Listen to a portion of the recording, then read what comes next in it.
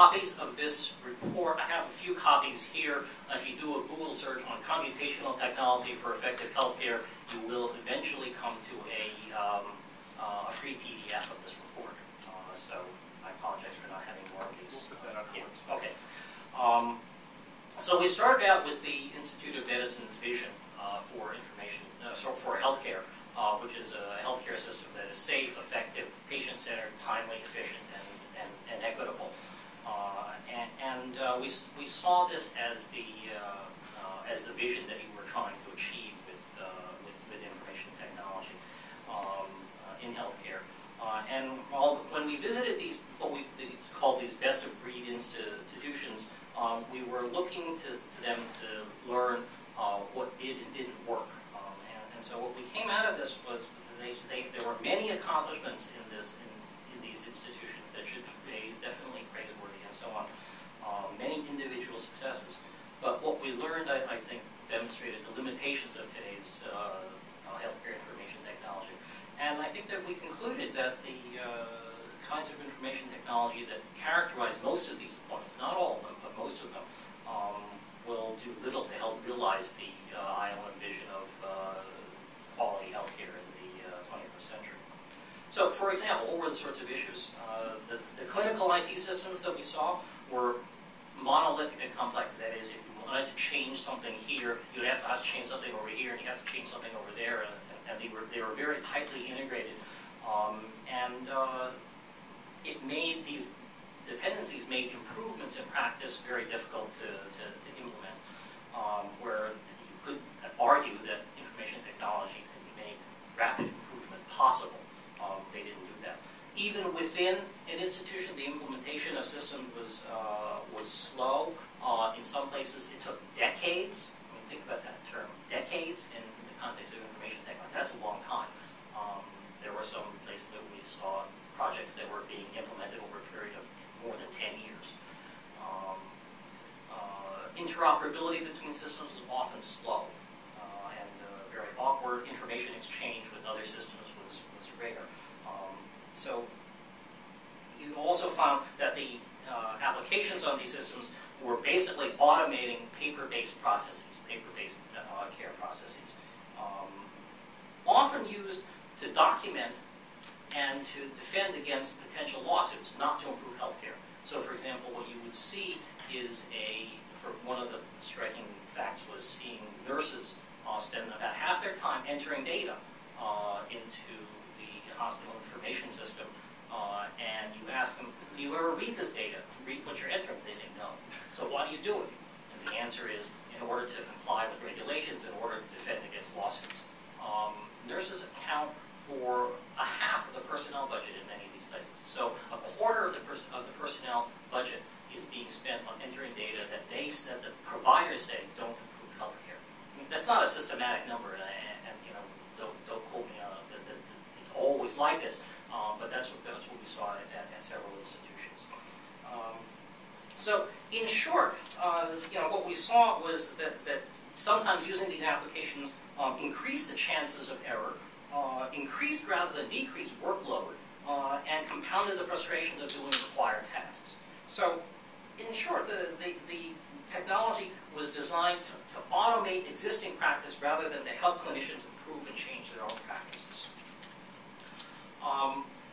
What should be done in the future? Well, we thought that this report explicitly recommends embracing explicitly measurable healthcare quality improvement as the rationale for healthcare information technology adoption. We thought that clinicians would just run like crazy to healthcare applications that help them do their jobs more effectively, more efficiently. But that they understandably, and for good reason, resist technology that increases the burdens on them and provides the benefits to the insurers and the administrators rather than to the clinicians. So we thought that paying clinicians to use information technology was sort of an implicit acknowledgement that the technology you're paying them to use isn't really helping them do their jobs better. And it could increase the difficulty, including of upgrading technologies later on. So what we thought was that better healthcare outcomes in general call for comprehensive data on patient conditions and treatments and cognitive support, helping providers make better decisions. And we thought that healthcare information technology should emphasize, efforts in that area should emphasize more technology that would, for example, provide data synthesis, help patients, help a physician, for example, understand the status of all of his patients. So, for example, you might have a dashboard that comes up on a computer screen indicating the status of 300 patients, and there are, for example, the people that need attention will be in red, and so the goal is to make less of that screen red, providing ways of giving you good feedback. And so it gives you something like this would give the clinician a prompt feedback about where attention is needed. You could also imagine having data and information integration in ways that would make it easier for the clinician to integrate healthcare information. Today, they get information in a set of charts, and they have to integrate through the mental integration themselves. There should be better ways of putting this information into easily visualizable forms to free the clinician from spending all that mental effort in making these models and spending it more on questions such as diagnosis. Data mining, use of knowledge discovery to analyze unknown relationships. So you could imagine, for example, getting guidelines, automated guidelines that a physician could integrate automatically into a care plan for his or her patients, not blindly, but the physician would say, this person is eligible for this plan, and that guidelines would automatically download, and the chart would update. So what the significance of this is that it enables a physician to systematically translate research into practice. So we thought that the nation needed a fresh approach to acquiring health IT that serves clinicians and patients, and more than the current IT does now.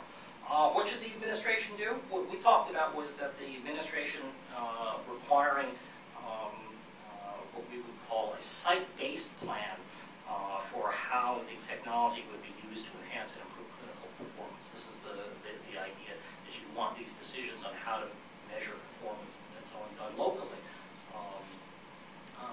The plans would describe things like how the workflows would be changed, how information collected would be used to improve clinical performance, the metrics through which performance would be addressed, and how the deployment might accommodate changes in ongoing change in best practice. Notice that all of these things have to do with the outcome, not the input that you put into it, not the technology per se. In talking about healthcare information technology, we thought that it should be broadly construed, not just to include computer hardware, but stuff that would also be aimed at re-engineering care workflows and processes for greater effectiveness and efficiency. For example, sometimes you could imagine that a change in workflow could simplify your tasks in such a way that you didn't need the technology at all, or you needed it less. One example would be that healthcare information technology is often used to pass information from provider to provider. This is a good thing. You want it to be able to do that. Well, what if you could cut out that step? What if you didn't have to hand off information? And for example, you could have one person, one care provider taking care of a smaller number of patients, and thereby minimizing the need for these handovers. And the last recommendation that we made here was that the few percent of the healthcare package should include research on organizational learning or the systems level understanding about the design of healthcare systems and processes. This is not a technology per se comment. It's how do you organize the care system to provide the best kind of care rather than focusing just on the technology. Human human-computer interaction in a clinical context. We saw this as being a very important thing. So, for just I can't resist this particular story. We saw one institution where we saw an error being made. It was caught immediately, but you can imagine how it would happen. You talked about physician order entry, and the physician was ordering medication. And so what happens, what medication do you want? You type the first letter of it, and you type in A, you get all the medications with the, starting with A. And then you mouse over to it and you click the medication you want. Well, I don't know about you, but I've often clicked the wrong thing in a drop-down list. Okay? So medication for a liver condition comes up when it's really an anti-cancer medication that you want, right? Just because they're right next to each other alphabetically doesn't mean they have anything to do with each other clinically. But so we wind up, ordering a lung medication for a cancer problem or something like that. That's a real problem. And then somebody says, no, you didn't really mean to do that. But the system could easily tell you, at least in principle, could say, do you really mean to do this thing? And ask you the question, look at the medical record, why are you giving this person a drug for a condition that he doesn't have? And you want to do that, that's okay, but you could at least ask the question. So there are many human-computer interaction principles that should be respected and often aren't in practice. So we began this project focused on long-term research opportunities, and we did find lots of them, but we also found ways of applying today's knowledge differently, and we thought that the goal should be to emphasize clinical improvements rather than the technology per se. And so that was the lesson of this report.